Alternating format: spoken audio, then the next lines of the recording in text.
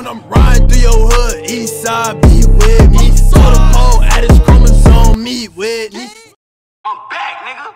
Any nigga got a problem with it, nigga? What's good, YouTube? It's your boy T, and I'm back with another video, man. And today, we're gonna be talking about Lil Tecca. Alright, so look, man. Lil Tecca. I got two twin glocks, send you to a dancer. You know what I'm saying? 17 years old, out of New York. Just dropped his debut project. It's projected to do like 60,000 the first week, my nigga. He's easily one of the hottest niggas in the game right now. If we talking like, especially like 25 and under, he's one of the hottest in the game right now at this minute. Yeah. But none of that don't even matter because bruh saying he good.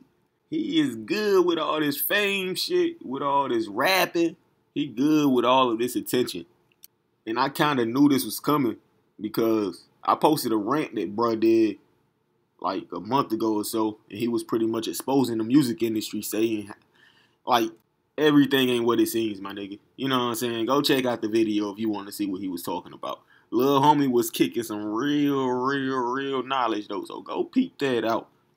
But yeah, man, he already talking about he done with music pretty much almost.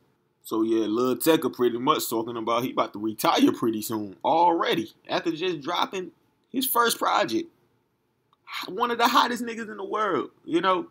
But I'm gonna read these tweets verbatim for y'all right quick. You know what I'm saying? Alright. At this point, I go home in a cardboard box. Could care less about some money if I'm not happy. Ooh, that's some real shit, right? Little nigga, hey, keep talking that shit, little nigga.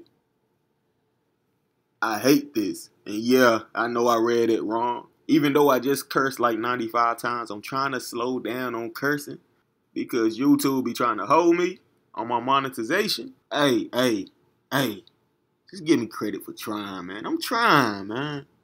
But anyway, back to Tecca. My fault, y'all. Y'all know I be high, bruh. I love y'all, but this won't be continuing as long as y'all thought. At least I tell y'all what I'm gonna do before I do it. There's like 30 other rappers that sound just like me. Y'all will be good. Okay, so as you see, Lil Tecca is good. And it's just crazy to me because bruh so young. Like I said, he literally just turned 17.